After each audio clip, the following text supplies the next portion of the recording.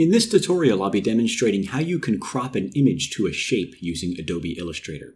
So the first thing you want to do is just open up your image here with Adobe Illustrator. Just go to File, click on Open, and then you can choose the location of your file on your hard drive and it will open it. As you can see here, I have my photo already open, so I'm going to go ahead and get started. I'm going to choose the shape that I'd like to use to crop my image. And just for this tutorial, I'm going to use a star as an example. You can use whatever shape you'd like.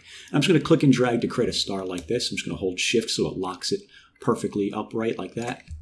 Let me grab the select tool, move this over. I want to place this over the area of the image that I'd like to crop.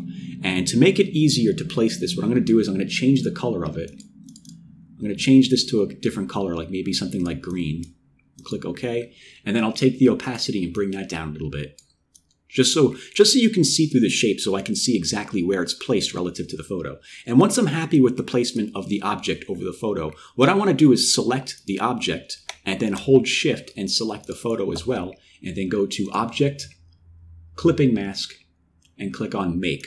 And it's going to crop the image to the shape, as you can see there. Now what we want to do now is change the document size to match this shape. So let me move this off of the page over here, and let me just bring the page over like this. To do this, I'm just pressing down the space bar and clicking and dragging. I'll move this over here. I want to grab the artboards tool, which is right here. Click on that. And then just click on this shape to create a new artboard around this cropped image. And then I'll click on the original artboard and just press delete on the keyboard to get rid of that.